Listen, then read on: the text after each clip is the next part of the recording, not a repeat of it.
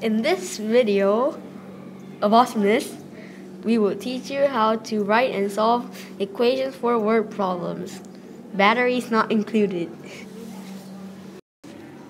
Here are some vocabulary words you need to know.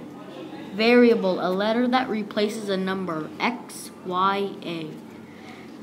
Inverse means the opposite of something. Like the inverse of plus is minus. Isolate, to make something be alone.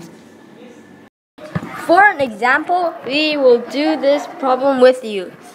Paul had 2 brains. One day, Sam gave all of his brains to Paul.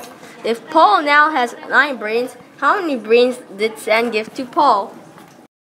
To solve this problem, first you will need to write an equation for this problem.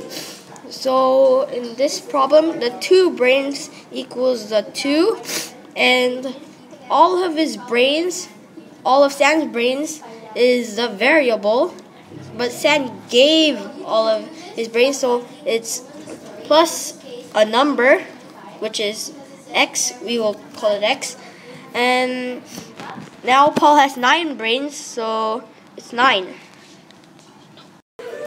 This is important because it is the first step for solving a word problem.